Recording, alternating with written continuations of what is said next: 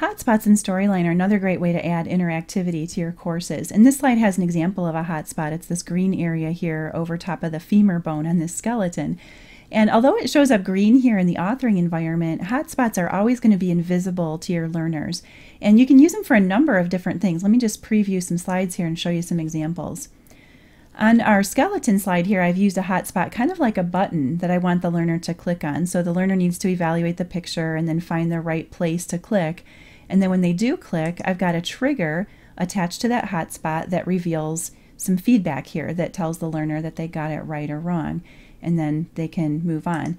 Another way that you can use hotspots is as targets in a drag and drop interaction. Like on this slide, I've got a hotspot over each of these recycle bins here so that the learner can click and drag these different items into the appropriate bin, and then they can get their feedback.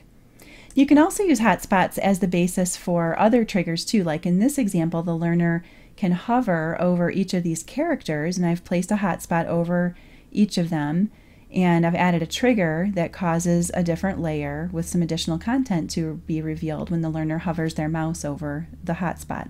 So you can see how hotspots can be super flexible for all sorts of things, and we're going to see how we can add one.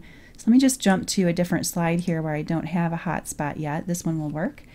And what we want to do is come up to the Insert tab and then choose Hotspot, and you'll have a couple different choices here. You can make it an oval, a rectangle, or you can draw a freeform shape if you want, which is kind of handy if you've got, kind of a weird shaped object that you want to make part of your interaction. An oval is going to work for us though for this example, so we'll choose that. And then when you choose a shape, you're going to get this little crosshair for your cursor, and then you can click and drag anywhere on your slide to draw your hotspot. And again, it's going to show up green here just so that you can see it, but your learners aren't going to see it when you publish. So once your hotspot's on your slide, it's going to act a little bit like a shape. Like you can, resize it if you want it to be smaller or larger. You can move it to a different place. You could rotate it if you want to. This little green handle up here allows you to rotate it. And if you want to get super precise about its positioning and its size, you can come up to the Format tab and click in the corner of this Size section of the menu. That's going to bring up the Size and Position window, and then you can enter specific values for, height, width, rotation, scaling, and so on. So once you've got your hotspot on your slide, what you do with it is up to you. Typically it's going to be used in a trigger, or if you maybe convert a slide to a freeform interaction, it might become part of the interaction like we saw with that drag and drop example.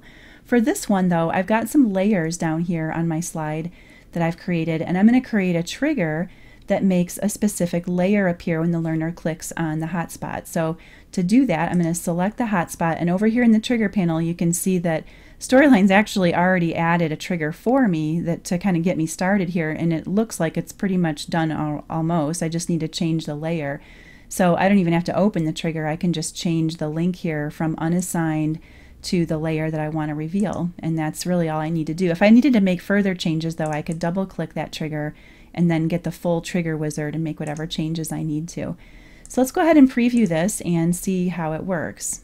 So here's our slide, and then when we hover over, you can see my cursor is changing to a hand shape, and if you don't want that, I can show you how to remove it. But when we click on her, then there's our layer that appears.